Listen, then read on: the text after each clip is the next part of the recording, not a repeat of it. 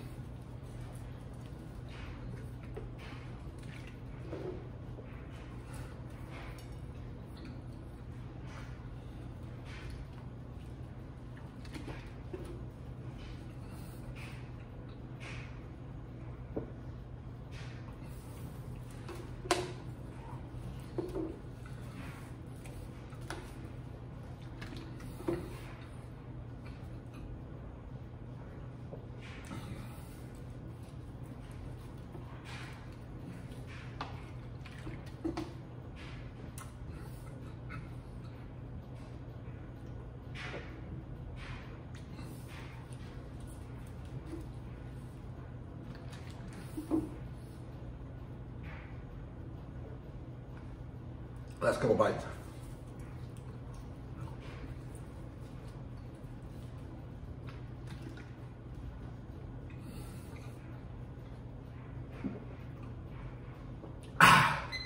All right, much better this time.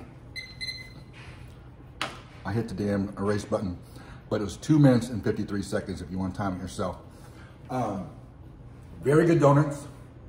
It's located over in Round Rock, Texas, which is about 20, 25 miles from Austin.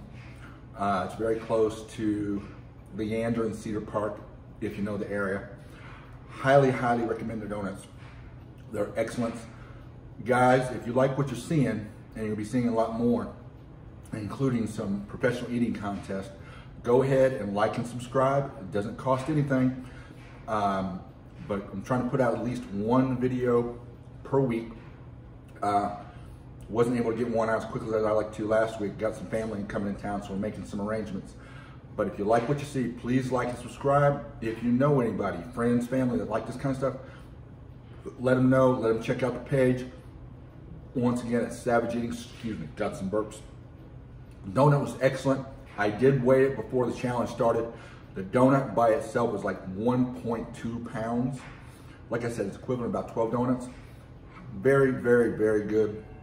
Until next time, guys, Savage Eating.